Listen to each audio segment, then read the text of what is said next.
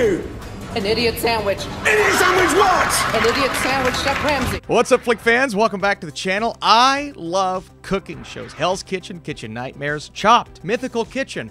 Anything that takes place in the kitchen, I'm a massive fan of. So when I saw the trailer for the menu, I said to myself, what? What is this? That's a good feeling to have. Let's talk about this movie. A young couple travels to a remote island to eat at an exclusive restaurant where the chef has prepared a lavish menu with some shocking surprises. This movie is rated R for strong, disturbing, violent content, language throughout, and some sexual references. So I saw the rating and the trailer and then the cast, and we'll get into the cast here in just a second, said this is, it has to be a thriller of some sorts, if not a horror movie, and I would firmly put it in the thriller category. It never veers too far in the outlandish or the pure horror genre, but it didn't have to, thankfully. And in this review, I don't want to spoil any of the major plot points or kind of what this is all about, but I am going to talk about some story points. So if you want to know absolutely nothing, maybe come back once you see it, but I am not going to spoil any of the major surprises here. Let's start with this cast. Ralph Fiennes, this is going to be an obvious statement, but he's outstanding in the majority of his roles, and he's great here again. He is the type of subdued yet aggressive when he needs to be chef that will keep you on edge just by looking at you.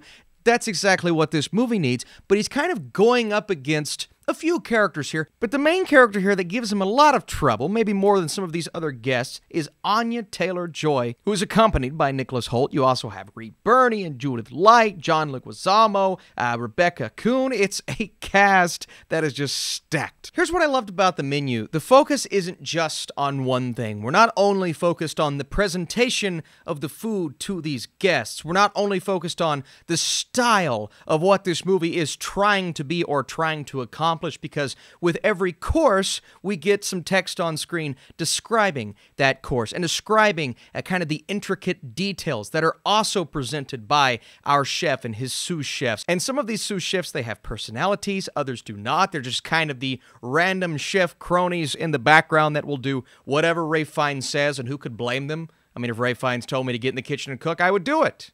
Not even in this movie, just in real life. But Anya Taylor Joy's Margot, she's a character that feels out of place, almost as if she doesn't belong on this tier of individuals, but not for the reasons that maybe they think that they believe they could be above her or above a lot of people. I mean, to afford such fine dining and cuisine, you have to be on another level, and some of these individuals here, they believe that. They believe that they maybe are bigger or better than others, but she's just kind of along for the ride. And Nicholas Hoult's character, he's so excited to be here. He's excited about the food, his love of culinary arts, and everyone gathered around here, they're talking about the details of the meal and, where this scallop landed at birth and how it survived all the way to the plate. It's not that detailed, but it's along those lines. I like taking a look at how higher class individuals perceive certain things that maybe someone like me or one of us watching could be looking at and saying, it's a scallop on a plate. But there is something of an understanding of the types of foods that are being presented here and how they fit together, how they mesh together. Now, that's not BS. I've had some incredible, expensive, higher class food in my day. I've also had food that tries to say that it's that, but I've eaten it and kind of called BS on that. And these are the types of meals that are being presented to our individuals here. And it's whether or not they accept what they're being given, or if they're kind of willing to be along for the ride as we go throughout the evening and eat these courses and strange things begin to happen. Things that will keep you on the edge of your seat, that will keep you enthralled, guessing as to what's going to happen next. And even in the moments to where you think you're fully aware of what's about to happen with the next course or what a character is doing, something else, almost the opposite of what you believe is going to happen happens, and you're like, oh my God, this is a well-written, well-weaved together script that keeps it tight all the way through. Austin, what do you mean by that? Well, until we get to the end, the final 20 minutes or so, it's hard to poke holes in what they're doing because it's such a simple concept. All of these individuals are in this one room for most of the movie. I would say 80% of the film is in this one room, and they're just kind of having to accept what is happening to them, what is happening with this food, and they must be attentive to this chef, to Ralph Fiennes, who walks in and the air gets sucked out of the room.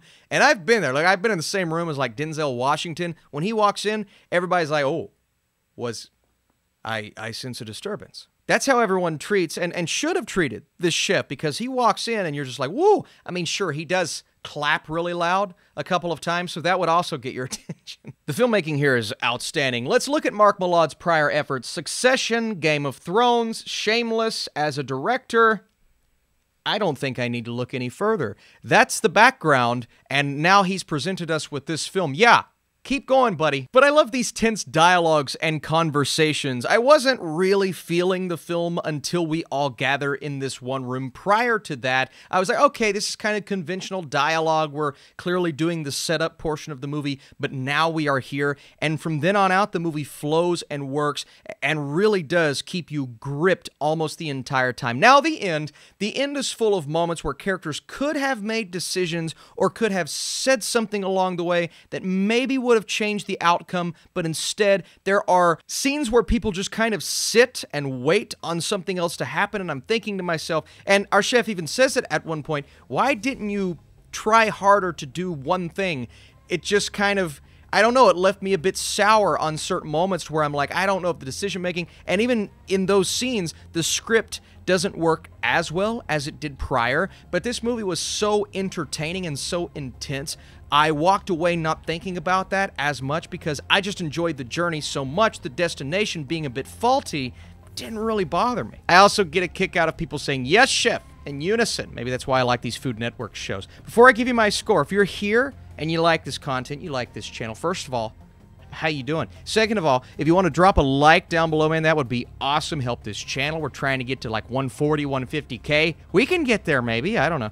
The menu is shocking, gripping, and full of jaw-dropping moments. Food fans will get their fill, but anyone who loves an intense thriller will have an excellent time with this one. Anya Taylor Joy is a badass, and Ralph Fiennes commands your attention. I loved this movie. Again, it gets a little wacky towards the end, but I'm easily willing to forgive that just because the experience itself was so good. I'm going a 90% with my score. Yeah, that seems high, but again, this is just such a tight movie and it's so different, and I love food shows. So maybe I'm biased. Thank you guys for watching. Let me know you're watching this one in theaters this weekend. What's your favorite sit-down chain restaurant? There's a question for you. I'll see you soon.